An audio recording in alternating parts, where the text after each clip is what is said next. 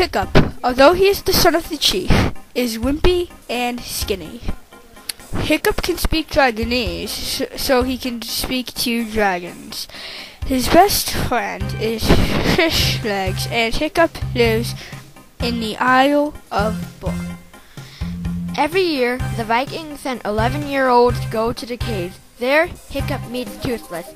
Toothless is a disobedient and toothless dragon.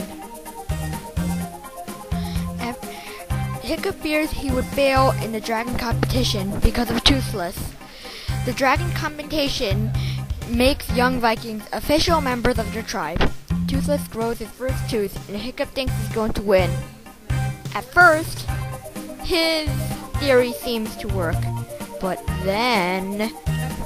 Under the ocean, the Green Death suddenly wakes, hungry after years of slumber. The Green Death destructs the competition, and Hiccup may become an outcast. Will Hiccup defeat the Green Death? Find out in How to Train Your Dragon, the book.